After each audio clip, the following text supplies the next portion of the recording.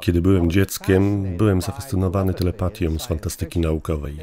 Nawet usilnie próbowałem czytać w myślach innych ludzi, przesyłając swoje myśli do głów innych ludzi. Ale doszedłem do wniosku, że może telepaci chodzą po powierzchni Ziemi, ale ja nie byłem jednym z nich. Teraz jestem fizykiem i zdaję sobie sprawę, że za pomocą różnych sond elektromagnetycznych, jakie mamy dla ludzkiego mózgu, istotnie możemy zobaczyć myśli przepływające przez mózg. Możemy obserwować żywy mózg podczas myślenia i możemy stworzyć symulacje komputerowe tych myśli, dla zrozumienia, o czym ludzie myślą. Tak więc obecnie telepatia istnieje. Na przykład, spójrzcie na mojego kolegę Stephena Hawkinga. Teraz utracił już kontrolę nad swoimi palcami i nie może nawet komunikować się za pomocą laptopa. Ale spójrzcie na prawą oprawkę jego okularów. Tam jest czujnik EEG, który odbiera fale radiowe z jego mózgu. Dekoduje je i dzięki temu może on w pewnym stopniu obsługiwać laptop. Jeszcze lepszy efekt daje umieszczenie sensora na czubku głowy. Ludzie, którzy są całkowicie sparaliżowani, którzy są jak rośliny i którzy są uwięzieni w skorupie martwego ciała, ci ludzie mogą teraz grać w gry wideo. Mogą oni czytać e-maile, pisać e-maile i rozwiązywać krzyżówki. Mogą sterować swoim wózkiem inwalidzkim, mogą używać urządzeń gospodarstwa domowego, mogą sterować mechanicznymi ramionami. Później zapewne będą sterować mechanicznymi nogami i egzoszkieletami. W istocie jeden z ludzi, który przoduje w tej technologii, w następnych mistrzostwach świata w piłce nożnej planuje, by sparaliżowana osoba wyposażona w egzoszkielet rozpoczęła te zawody piłki nożnej.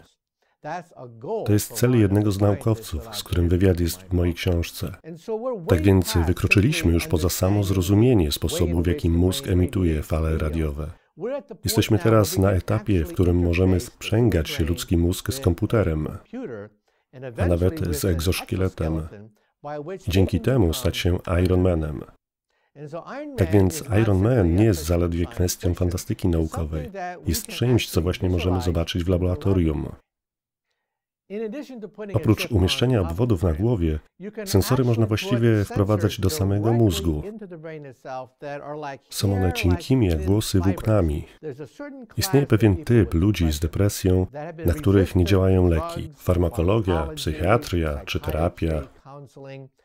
Są oni chronicznie w depresji. Okazuje się, że przy skanowaniu ich mózgu można stwierdzić, że pewna część mózgu wydaje się być związana z tą depresją. Poprzez wprowadzenie sond można pobudzić elektryczną aktywność tej części i nagle ci ludzie zostają uleczeni. Najpierw widzimy kogoś, kto ma chroniczną depresję, chce nawet popełnić samobójstwo, a po takim pobudzeniu taka osoba jest po prostu wyleczona. To jest niezwykłe, ale to jest tylko jeden ze sposobów uzyskania dostępu do ludzkiego mózgu.